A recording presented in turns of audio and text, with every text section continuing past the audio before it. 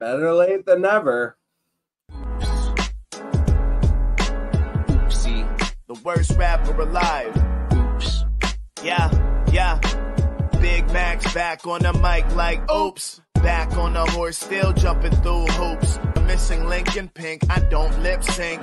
Just to be clear, choking isn't my kink, but I do it anyway sometimes, I guess. Gotta laugh now, die later in my times of stress. I'm blessed, feeling good, charged up like a Hadouken. Mutazita Banakis, welcome into the Worst Wrestling Podcast. Sorry, we are a day late and $1 short. Dealing just with a bunch of shit this weekend. I'm going through a move, but not really. It's kind of complicated, but my wife had her residency approved from USA to Canada, and with everything going on in the US, perfect fucking timing, eh? But for reals, so she's going through a move. She's moving to Canada. We got the house set up and everything. I still have another year left on my lease where I'm at now, also because my daughter's going to school here still. It's French school. It's Quebec, different than Ontario. It's a whole shebang-a-bang. So, bottom line, I was in Ontario on Friday dealing with all the house issues, and by the time I got home on Friday, I was so worn out that Saturday I just literally had to take the day off. So apologies, there was no live yesterday. But I thought I would come back, get you guys with a bonus episode. And we are doing top 10 Summerslam matches. With Summerslam just around the corner, I thought it would be fun to look back. These, I want to be very clear, are not like a official top 10 of what I think are just like the best SummerSlam matches. If I was writing an article or whatever, these are my favorites, you guys. These are my top 10 favorite SummerSlam matches. It was hard even just putting them in order. But I did it worst to first. And we'll start right off. Speaking of the worst, Kurt Angle versus Stone Cold Steve Austin for the WWE title in 2001. So, the story of why this is so low on this list, because normally that would have been like my number one match. You talk about Stone Cold and The Rock were like my guys, obviously, growing up in 1996 in the Attitude Era. And when Kurt Angle came along, initially I hated him. But he was just so damn good that he won me over.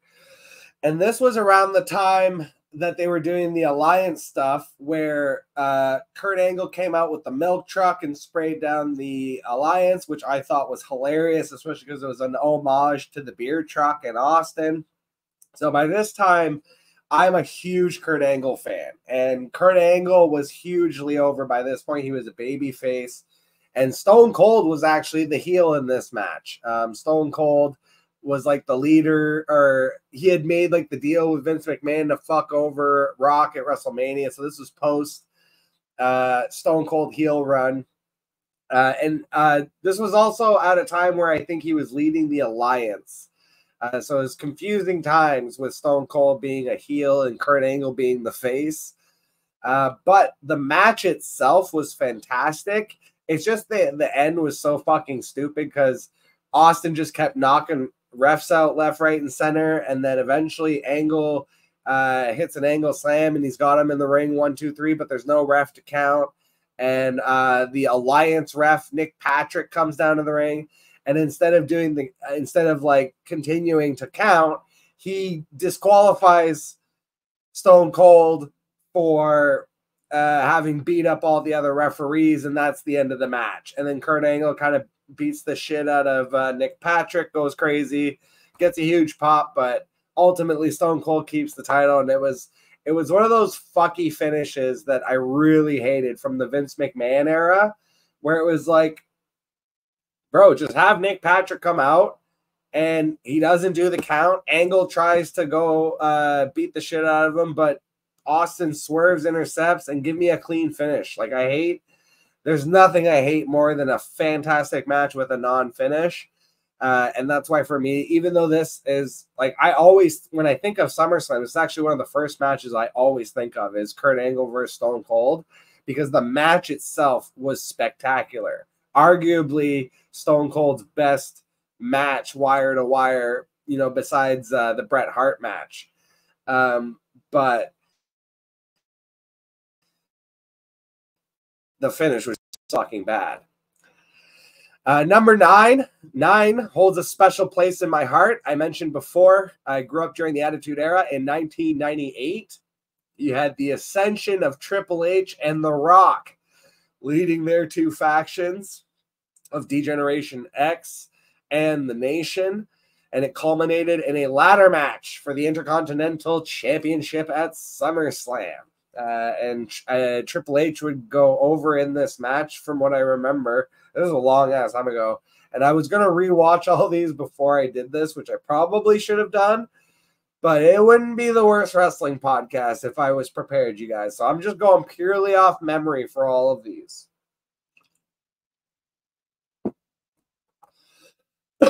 Excuse me. So yeah, this was again like a culmination, it felt like, of Triple H and The Rock's characters, and very much you know, kind of cemented them as like the next main event guys. And just going back to, again, the Attitude Era and the Attitude Wars, the Monday Night Wars, between WWF and WCW. This is what helped WWF win, was them building characters like The Rock and Triple H in lieu of, you know, pushing down their main characters. They were actually building them up to be the next main event stars after losing, you know, Kevin Nash and those kind of guys. But yeah, number 8, John Cena versus Daniel Bryan for the WWE Championship in 2013. So this was in the thralls of the Daniel Bryan Yes era, when he was against the Authority and being called a B+ player. But yeah, this was one of John Cena's best matches before John Cena kind of had that run with AJ Styles and had a couple other really classic matches. This was probably John Cena's best match, and he put Daniel Bryan over clean, which was incredible. And then you had the huge turn at the end where Triple H pedigrees Daniel Bryan, and Randy Orton comes out and cashes in the Money in the Bank, and it leads all the way to the WrestleMania triple threat where Daniel Bryan gets the title back in spectacular fashion. One of the greatest WrestleMania matches of all time, and partly because of the build. And it wasn't just the build to from SummerSlam to WrestleMania, which was already crazy, but it was the build all the way to SummerSlam. Like this, I don't think, sometimes I feel like people forget that this was a culmination point already when you had Daniel Bryan being coronated and beating John Cena, the franchise player, just to get fucked over by Triple H and create the Authority angle and really cement that. And then you had Daniel Bryan versus the Authority all the way through WrestleMania. Like, this could have been honestly higher on my list, but I felt like it's appropriately placed because of, I'm just trying to rank the match itself. Like, let's just go bell to bell. The match is over and Daniel Bryan has won, and then kind of set the rest aside. Hard to do, but honestly, the rest of these matches are so good anyways. But yeah, this honestly, again, I had a lot of trouble placing these. This could have been as high as 3 or 4 for me, honestly. But we'll get into number 7. CM Punk versus Brock Lesnar in 2013. So this was one of CM Punk's last matches before leaving WWE. And this was at a time where Brock Lesnar had returned from the UFC and was a very dominant figure in WWE. And what was so great about this, too, was it was two Paul Heyman guys, right? Paul Heyman being the manager of Brock Lesnar at this time and formerly associated, obviously, with CM Punk. CM Punk being a Paul Heyman guy. So you had that added angle to the match.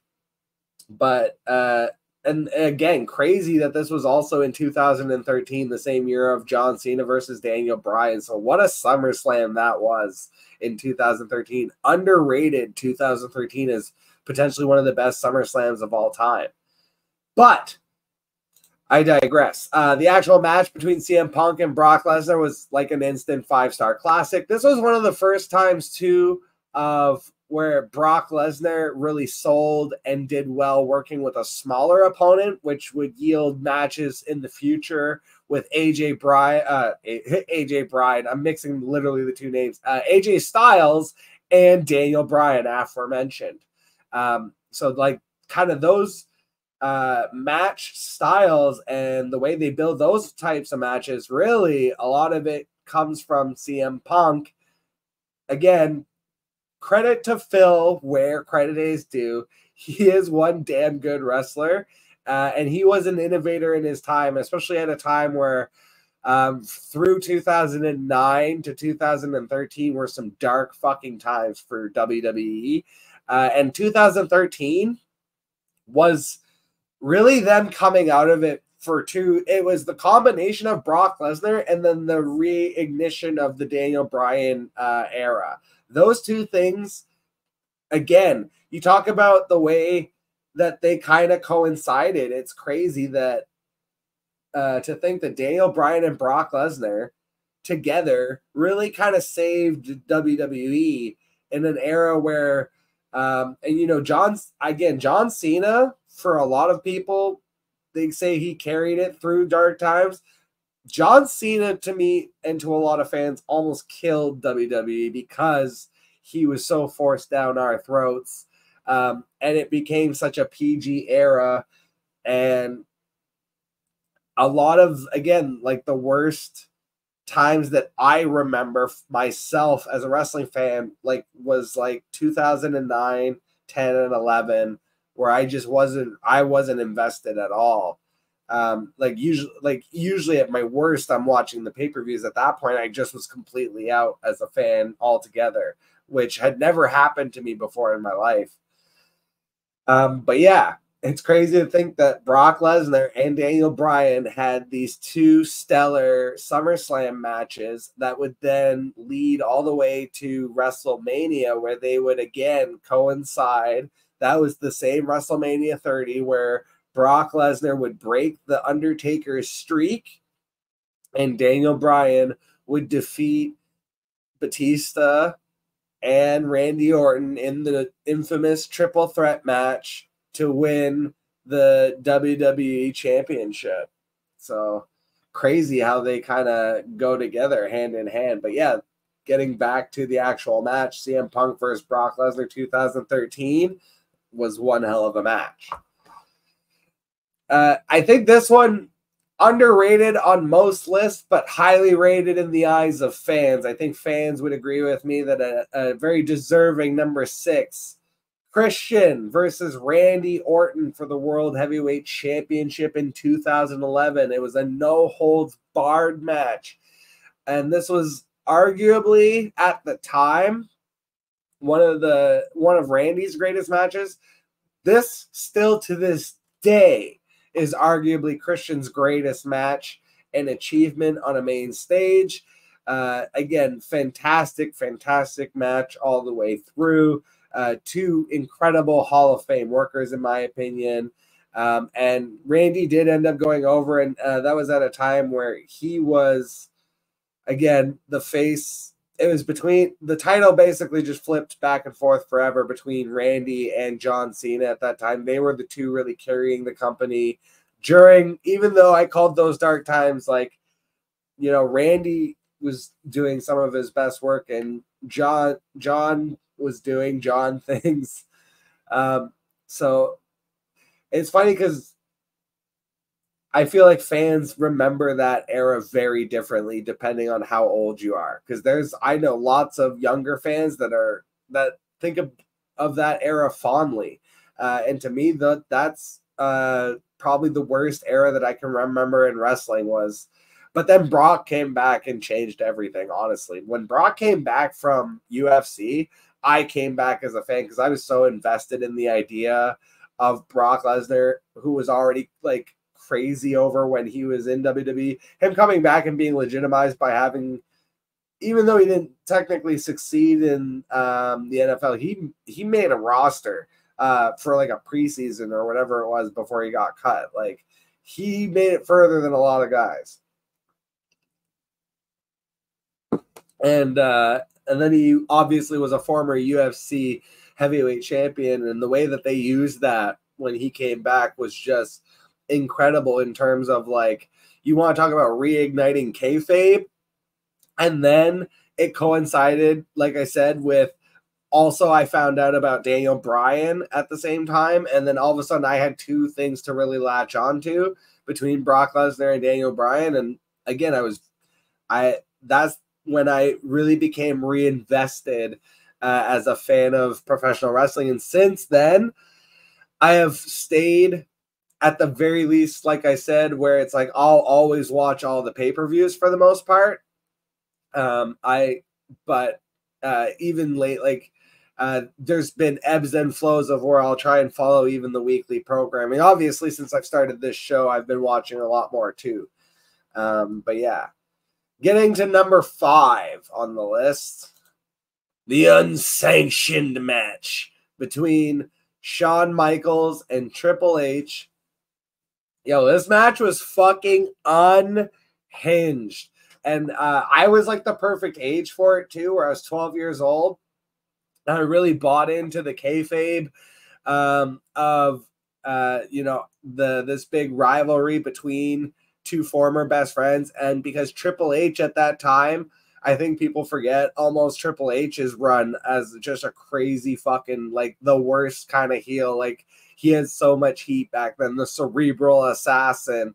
But man, this match in particular, some of the stuff they did, the way Shawn came out in just the jeans and the cowboy boots, but also the way Triple H hit him in the back with the sledgehammer at the end, that shit was gnarly. And because of all the history of the back injuries, like this was honestly of all their matches that they ever had against each other, to me, this stands far and above easily as my favorite. When I think of Triple H versus Shawn Michaels, I always think back to SummerSlam and the unsanctioned match. This was easily my favorite, like I said, my favorite match that they ever had together. At number 4 and number 3, so I kind of just jammed these ones together a little bit, and I will say these are ones I would definitely have to watch back, because this was like, these are like earliest childhood memories of wrestling. This is like when my dad was showing me wrestling to get me into wrestling. These were some of the matches that he was showing me. And especially because, growing up in Canada, there's only one. The best there is, the best there was, and the best there ever will be. Bret the Hitman Hart. And so we start with actually the WWE title match against his brother, Owen Hart. And again, anytime Bret and Owen were in the ring together, it was absolutely magical. But this was a culmination of their feud inside a steel cage at SummerSlam. And it was with the WWE Championship at stake. And again, this was more about the way that they used the cage as a weapon, and just like the timing and just how fucking good these two workers were. And obviously Bret would come out on top in this one.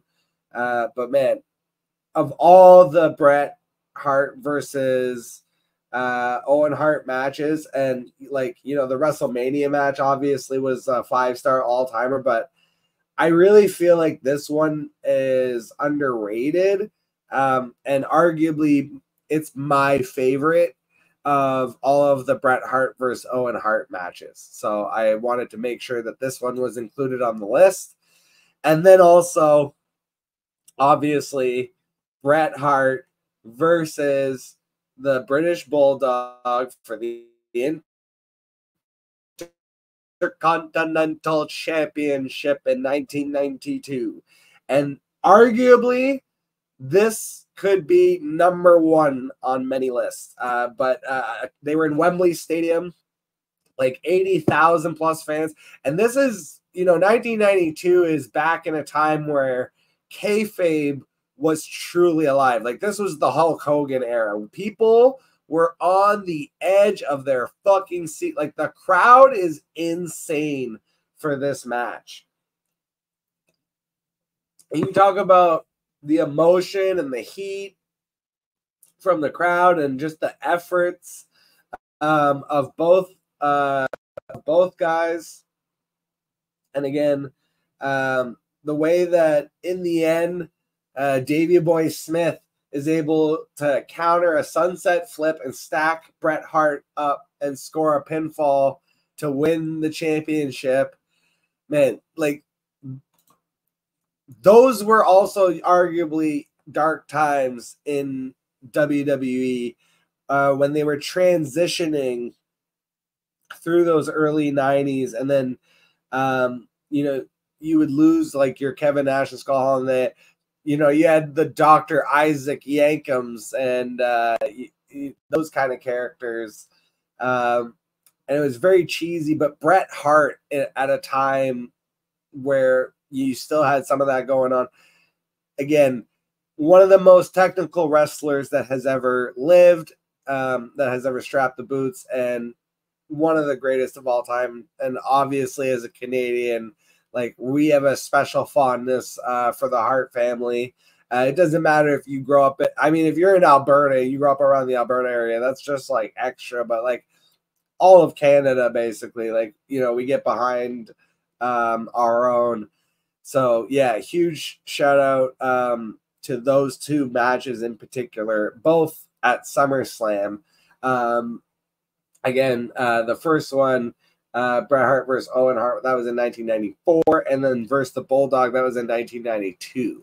So for you younger fans out there, if you have not seen those matches, those are two that you absolutely must go back and watch. In fact, I need to go back and watch them, even though I know I've seen both of those matches. It's like those are very early wrestling memories. I will say Bret Hart versus Bulldog, I know I've seen in my adult life as well, but it's been a minute, right? So that's one that I would go and watch back. And the next two on the list to wrap this up, these are, again, I just want to be very clear, this top 10 list, you guys, is my personal favorites. These are not what I think are just like, if I was just doing, like, technically speaking, greatest SummerSlam matches of all time, I think Hart versus Bulldog probably would have been number one. I can guarantee you will disagree with my number one. That's why I'm prefacing this whole time that, like, these are my favorites, okay? So I do not think that number one is actually the greatest SummerSlam of all match of all time. It's just my favorite SummerSlam match of all time. And it's the one that I've seen the most times. It's the one that I watch back the most times. But number two, before we get into number one, not to spoil it, the very first TLC match in 2000 with the Hardy Boys, the Dudley Boys, and Edge and Christian. This one definitely not quite cemented in my memory as well as their WrestleMania TLC match at WrestleMania 17, which I would argue is the greatest TLC match of all time, especially the greatest tag team TLC match of all time. But the way that I separate it is the the TLC 2 at WrestleMania. That's the one with all the interruptions, because you had each one of their mascots, basically, you could say, or managers, because you had Lita, Spike Dudley, and I forget who it was for, Rhino for Edge and Christian. So you had all three of them interrupting in the match as well. And then you had the big spear from Edge to Hardy. So that was like the TLC 2 at WrestleMania 17. But the first one is very underrated. Absolute fucking car wreck. Still, like, if there was the second greatest TLC match, you could argue it was this one. And the fact that it was the first one ever, all the stuff they did, like, just absolutely banana split. I still will go back and, like, when I also want to preface too that, like, when I'm trying to get casuals to watch wrestling, these are often the matches that I'm having them watch.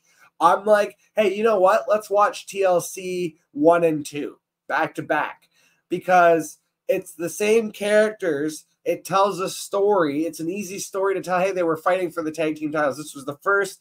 They were all up and coming tag teams, and this was the first TLC match that had ever happened. And the second one happened at WrestleMania. So let's just watch them back to back. It's like a beautiful little movie. And the thing is, I think a lot of wrestling, non-wrestling fans, when they see, like, you know, the just straight up, like, wrestling, like Kurt Angle versus Chris Benoit, that is impressive to some people. You know, it's like in UFC, like, really high level grappling and submission game. Like, there are always going to be fans of that, but that is a little bit more of an a learned and knowledgeable fan. Like, that's not what's going to draw in casuals. All right, you want to bring in the casual. It's the big knockouts for UFC, and what that is these fucking car wreck matches. So usually, if I'm like, if I have a friend that's like, hey, I've never watched wrestling before, what should I watch? I'm like, all right, Hell in a Cell, Mankind versus Undertaker. That's number one. You got to watch that, because that's literally, like, the man almost died. Please watch it. Number 2 is TLC 1 and 2. And, like, you can throw them on anytime for anyone, and it's always impressive. And I think, again, what also breaks the illusion and what I love is you have Edge and Christian kind of representing the classic version of what people view as wrestlers. But then when you look at the other two teams, when you look at the Hardy Boys, who were representative of kind of like that early alternative punk rock, Nirvana crossed with, like, vampirism vibe, and then you had the Dudley Boys in the fucking full camo. It was like, all of a sudden you had all these different sets of characters that all exist within this same universe in an absolute human fucking demolition derby. Like, there is almost no way, like, you almost have to hate fun or just be someone who's just, like, completely, like, you just completely disinterested in any kind of, like, violence or you know, entertainment whatsoever, to just not be in on those style of matches is what it is. So that's why, like I said, when I'm starting out, like, complete casuals that have never watched wrestling before, I'll usually start with, you know, like I said, TLC 1 and 2, just put them on together. Boom, there you go, baby. But we've delayed long enough. We'll get into number 1. I know, like I said, everyone's going to disagree. If I was doing just a top 10 of what are the best matches, this wouldn't be number 1, but this is my favorite Summerslam match of all time. In fact, I think I'm going to watch it after while I'm having dinner. But it's the Fatal 4-Way for the WWE Championship in 2017 between Brock Lesnar, Braun Strowman, Roman Reigns, and Samoa Joe. So again, you want to talk about just pure chaos and destruction. That is exactly what this match was. I loved every minute of this match. There were so many good things. And this is one that I remember like pretty well. Like at the time too, Braun Strowman and Roman Reigns had their insane rivalry. You had the rivalry between Roman Reigns and Brock Lesnar. You had Samoa Joe and Brock Lesnar had a rivalry, and Samoa Joe was just out here choking out Roman Reigns at any chance he got, just choking out everybody. And Braun Strowman, the monster among men, just an absolute human wrecking machine. And you had multiple standoffs. Like you had the standoff between Braun Strowman and Brock Lesnar. You had Brock Lesnar and Samoa Joe. You had Samoa Joe and Roman Reigns. You had Roman Reigns and Brock Lesnar. Oh, man. And just the pure, again, chaos and destruction of this match. Braun Strowman in particular, MVP of this match, whipping office chairs at people. That's one of my favorite spots. As you can see, he put Brock Lesnar through not one but two announce tables, and then he flipped an announce table on top of Lesnar, made it look like he killed the man. Paul Heyman was like, oh my God. They took him out on a stretcher. Brock was out of it for a bit. And then all of a sudden, Brock pulled, if y'all remember way back in the day, this actually happened where it was the TLC match, random TLC match that was on SmackDown when Chris Jericho and Chris Benoit were the champions. Benoit got fucked up halfway through the match and then disappears for like the whole match. And then he comes out to basically grab the title. That was Brock Lesnar. Brock Lesnar comes back, obviously came back kicking some ass though, throwing F5s around. Ultimately, Brock would retain his title, which honestly, that was the only thing I thought was kind of the wrong move, just with how much he had been destroyed and intimidated by Braun Strowman. It had been so long since they had Brock Lesnar really chasing a title and a guy that he couldn't physically impose himself on, where he would kind of have to overcome Braun Strowman in a one-on-one match. I thought that was the only missed opportunity. Was I would have put that strap on Braun, especially with all the destruction of Brock Lesnar in the match. Like have Lesnar come back out, but have him ultimately not be able to take out Braun. Put the belt on Braun, and then you build a match, Braun versus Brock one-on-one, which they would eventually have that match. That I think it was actually off of this. Still, they built to the one-on-one, but then in that match, if y'all again, people remember that like I think Braun Strowman like fucked up a spot or he accidentally kneed Lesnar in the face or something, and Lesnar gave him a receipt where he punched him for real. So I don't know if there was just like backstage heat or if that just didn't work out, but Brock would end up picking up that win too. And then that feud just kind of fizzled out. And we never really got like a true beefy feud of meat on meat with Brock versus Braun.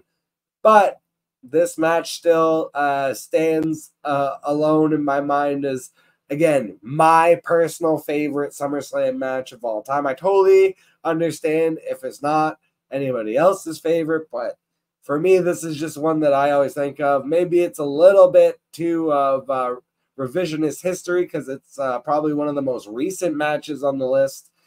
But, again, personal favorite. So, hey, let me know what your personal favorite is. Drop it in the comments. What is your favorite SummerSlam match of all time? Let me know. Let me know how stupid I am for picking the Fatal 4-Way as my favorite.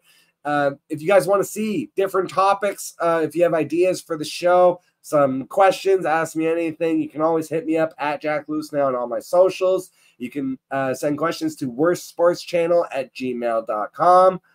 But until the next time, and just one thing, hopefully we should be back live next week, assuming that my schedule is back to normal. But yeah, Otherwise, until the next time, I'll catch all of you guys on the flip side. My positive contact results in affirmative impact. Never polarized on raps. I'm never primitive, but cannibalistic, vicious characteristics, hereditary potency, episodic genes, yo. Aim at the HMCs at extraordinary speed. Seven of me is light. Slipping in razor blades and grease in your bare feet. I see your fucking colleagues misprize you very much to your dismay. So today, I can say you won't be running away. Hold your tail between your legs. Never to advocate when you fail with low stakes. I'll take a hacksaw to you cockeyed mumble rap slack jaws. Leave you shredded on the side like some coleslaw. The double time with that clothesline from hell like Bradshaw. I'm toxic like septic shock. A dying breed like anorak.